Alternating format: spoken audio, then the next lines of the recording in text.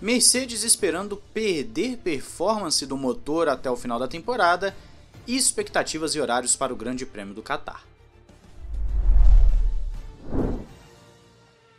Olá amigo do Ressaca Fórmula 1, seja bem-vindo a mais um vídeo, eu sou o Matheus Pucci. Vamos então começar com a Mercedes, que tem falado que sim, deve perder a performance que teve no Brasil nas próximas etapas. Andrew Chauvelin e também o Toto Wolff concordam, conforme a matéria que você confere aí na descrição, que eles tiveram um ritmo absurdo no Brasil, um ritmo muito forte, mas não deve ser tão forte assim nas próximas etapas, já que a confiabilidade e também esse ritmo da Mercedes ele acaba caindo muito mais rápido do que a Red Bull, por exemplo, né? A Red Bull ela mantém, o motor Honda, melhor dizendo, mantém uma performance mais constante, enquanto o da Mercedes ele tem uma performance muito forte, mas aí ele vai caindo mais rápido com relação à Red Bull.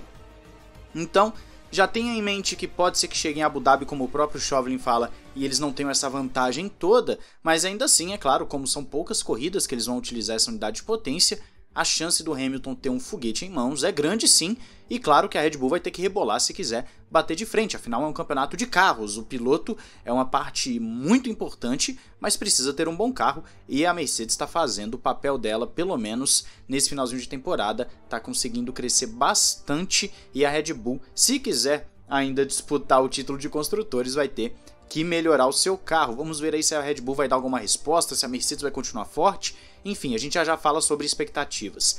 Mas então a Mercedes está confiante e claro, eles também ficaram muito felizes com o seu desempenho no Brasil, já que foi um desempenho onde a troca foi feita de forma perfeita. O próprio Chauvelin fala que eles escolheram muito bem o local que poderiam trocar o motor, porque permitiria ultrapassagens e o carro também se comportou muito bem em temperaturas mais altas, o que vinha sendo um certo ponto fraco para a Mercedes ao longo da temporada. Então parece que aos poucos eles estão ajeitando o carro e vamos ver o que vai dar aí, protesto de Mercedes, protesto de Red Bull, vamos ver como que esse jogo vai acabar daqui a pouco.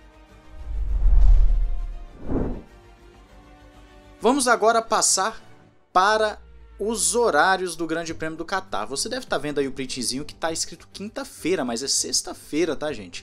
O único Grande Prêmio que tem treino livre na quinta-feira é o de Mônaco, que mesmo assim vai passar a ser na sexta também. Então nós teremos sexta-feira treinos livres às 7h30 e às 11 horas.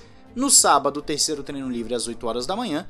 E a classificação às 10h30 da manhã. A corrida às 10h30 lá na Band, tá? Esses horários aí são os que a Band coloca, então pode ser que às vezes você coloque 10h30 na Band no domingo e a corrida começa às 11 horas, porque eles dão aí geralmente esse tempinho de meia hora para o pessoal chegar, enfim, fazer a cobertura da transmissão. Então já tá aí os horários para você não perder nada do Grande Prêmio do Catar, que inclusive, se a gente for entrar aqui nas expectativas, é um grande prêmio que nós não fazemos ideia de como os carros vão se portar, né? A Fórmula 1 está chegando pela primeira vez no Catar, ainda mais com esses carros, que são carros mais parrudos, mais aerodinâmicos. Nós temos falado bastante sobre isso, inclusive aqui no canal, nesses últimos dias. Falamos de DRS, falamos do onboard do Verstappen, mas entramos nesse mérito também das disputas.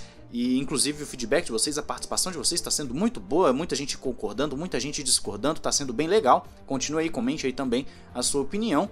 E também tô vendo que muita gente ainda não entendeu o ponto dos vídeos, né, do DRS, né? Tem gente falando, você quer que tire o DRS, a gente não teria ultrapassagem. Em nenhum momento é falado isso, né? O que é falado é justamente que a Fórmula 1 tem um problema crônico desde a década de 90 e ela nunca fez nada para solucionar esse problema, então ela decidiu criar um paliativo que se chama DRS, que mudou a mentalidade das corridas. O DRS ele não somente tira a possibilidade da disputa, mas ele mudou a mentalidade das pessoas de como elas enxergam uma disputa, e essa é a principal crítica que eu faço no vídeo do Verstappen e uma das principais críticas que eu faço no vídeo do DRS. Então não é sobre tirar o DRS hoje em dia, é sobre você ir na raiz do problema, resolver e não criar paliativos que mudam a concepção de corrida das pessoas para uma concepção pior, ao meu entender, já que, por exemplo, vou ver se eu coloco um onboard para você aí atrás do Grande Prêmio do Catar, num simulador do Mitsus, do canal Mitsus, você pode conferir a onboard toda lá. Você vai ver que é um circuito, esse do Catar, que vai ter sim pontos de DRS, pontos em que a asa poderá ser aberta. Devemos sim ter uma grande quantidade de trocas de posições. Aquele, até mesmo setor mais, digamos, sinuoso, não é tão difícil assim. Pode ser que aconteça algumas ultrapassagens ali, o que seria bem legal, já que são pontos que exigiriam ali uma frenagem um pouquinho mais tardia de um piloto, arriscar um pouquinho mais numa curva, enfim.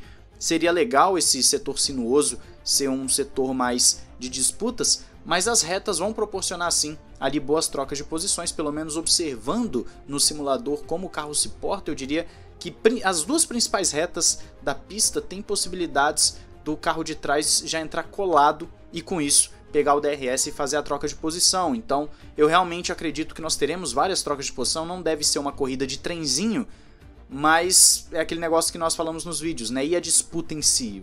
O mais importante para mim não é só a troca de posição, é a disputa, é a mentalidade. E se um piloto no setor sinuoso tenta uma ultrapassagem um pouco mais arriscada, a galera já vai cair massacrando, enfim. Esse é o tipo de coisa que a gente vai ter que esperar para ver, porque nós não sabemos como os carros se portam no Catar. E o mais importante, as temperaturas, como elas vão afetar os carros de Mercedes e de Red Bull. A corrida será à noite, mas o Catar é bem quente, a temperatura da pista vai estar baixa ou vai estar ainda assim alta. Nós não sabemos necessariamente como vão se portar esses carros, como eles vão poder se adequar a essas temperaturas, porque os pneus são fundamentais para fazer o funcionamento do carro, a performance do carro. Inclusive, a própria Mercedes falou antes do Grande Prêmio do Brasil, se o pneu está funcionando na janela certa, você consegue ser bem mais rápido, mas se ele está ali com dificuldade de aquecer, até mesmo o carro que é meio segundo mais rápido vai começar a andar no mesmo ritmo dos outros, porque você perde muito da performance, né? O contato do carro com o solo é feito através do pneu, e o pneu tem uma importância extrema, então a temperatura vai ser um fator chave para esse grande prêmio, lembrando também que todas as 3 corridas que faltam são à noite, tá, gente? Nós temos o Catar, a Arábia e também Abu Dhabi, que começa de dia e termina à noite. Então nós temos aí uma coisa inédita na história da Fórmula 1, na verdade. Nós teremos 3 corridas consecutivas à noite, e não somente isso, nós teremos corridas que podem sim trazer um desfecho diferente justamente por conta da temperatura dos pneus. Então é um fator crucial que nós veremos nessas últimas etapas, e no Catar com certeza também.